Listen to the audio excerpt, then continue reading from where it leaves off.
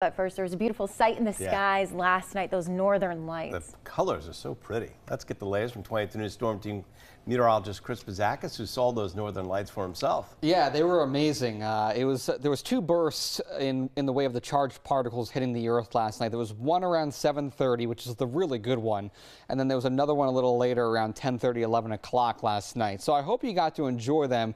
Got some beautiful pictures from a lot of our viewers, and I think we can take this full screen for you so you can get a better look at some of these images. Got some pink and purples there, and a little bit of some green, as you can see in this picture. Even a shooting star was actually captured in this picture in Southampton. This one is from CHICOPEE, some nice purple color there. You can even see a little bit of the pillars.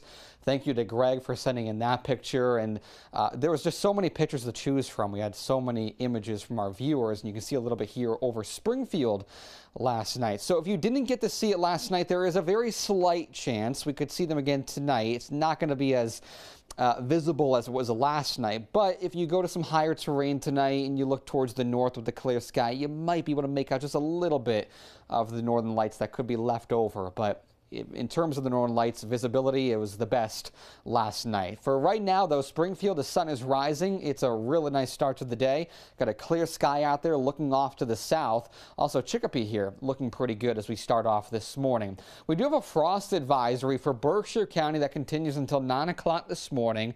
This highlights the area that has the best chance of seeing temperatures fall into the mid, even low 30s where frost can form.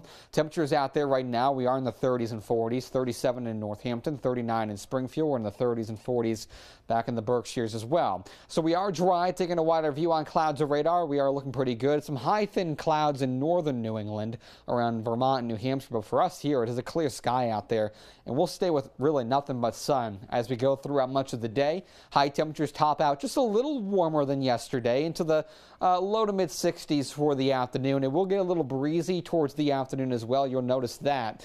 Going into the weekend, tomorrow looks great, and then we got the chance for maybe a few rain showers on Sunday.